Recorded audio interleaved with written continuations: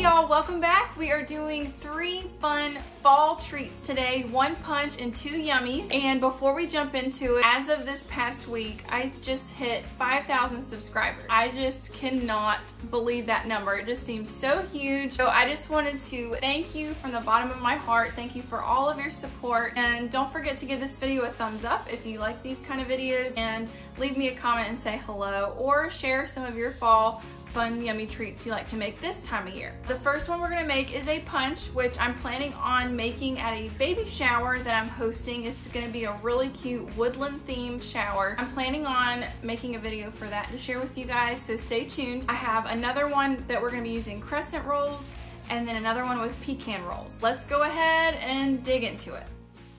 So for our autumn harvest punch, these are all the ingredients we'll need for this recipe. I'll have all the recipes linked down in the description box for you.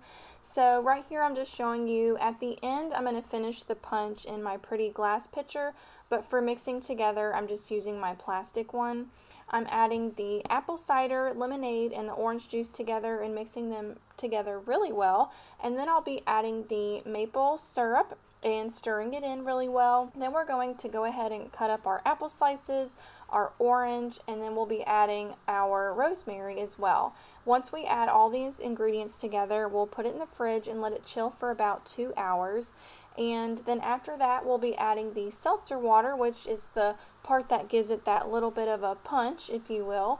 So I just have to say that this is probably one of the most beautiful and flavorful punches I've ever tried. It's just so perfect for this time of year. You definitely won't be disappointed. And I did want to add that it says you can add cinnamon sticks in it as well, which I think is like an amazing idea.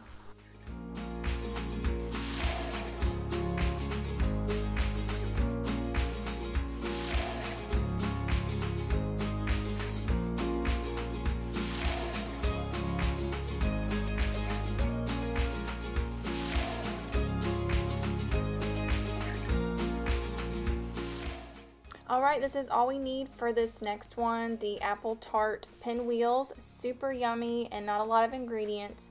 I've got cinnamon and sugar here. We'll mix together in a minute. So we're going to go ahead and get the oven preheated to 250, and while that's preheating, we're going to take all the pinwheels out of the packaging and put them on a foiled baking sheet.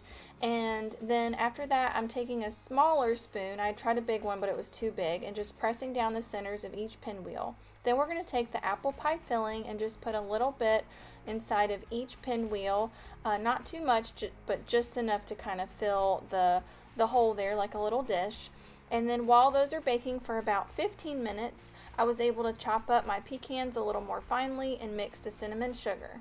And then after they've cooled down just a little bit, we're going to just put a dollop of whipped cream on top of each one. And then after that, we're going to sprinkle a little bit of the cinnamon sugar and top them off with the pecans. So super simple and easy. It really is complete foolproof. Little tip I recommend is to make sure these are served immediately, because the whipped cream will melt a little bit if they are warmed up, and then to spray the tin foil so the pinwheels don't stick to the foil.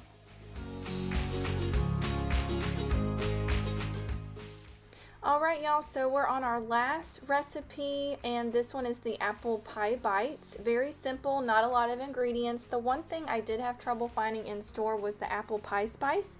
My mother was actually able to make this at home for me with these ingredients. She doubled the recipe. So I'll have the recipe linked down below for you if you'd like to make your own apple pie spice at home. So we're going to go ahead and start with preheating the oven to 375 and then lining our cookie sheet with some parchment paper. And then after that, I'm going to go ahead and mix together the brown sugar and the apple pie spice, and I'm going to whisk it together with a fork. And then after that, we are going to go ahead and cut up our apple. It did ask specifically for a Granny Smith apple, so we want to make sure we have enough slices for all of the crescent rolls. And then we're going to go ahead and lay our crescent rolls out on the parchment paper. Then after that, it did say to put the apple slices in some melted butter, and I'm just using a little bit of the extra butter in the bowl to just kind of lightly brush onto each crescent roll before I add the mixture here with the apple pie spice and the brown sugar. And then after that, we're basically just going to go ahead and put each apple slice at the thicker base end of each crescent roll. And then we're going to add our pecans, and then you know what's next. We're just going to go ahead and roll these up as tight as you can and around each apple slice, so it basically makes like its own little miniature apple pie. And then once we get all these rolled up, we're going to go ahead and put them in the oven for about I believe it was like 12 to 15 minutes. It just depends on how browned you like them. I just kept an eye on them and left them in, I think, for like a couple minutes longer than what it had suggested.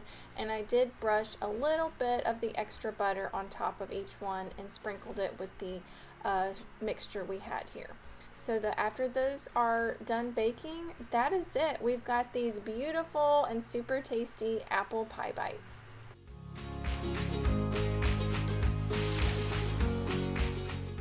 Well, y'all, that is it for today's video. I really hope that you enjoyed it as much as I did. I had so much fun making these goodies for you guys, and I was just so excited to share them with you.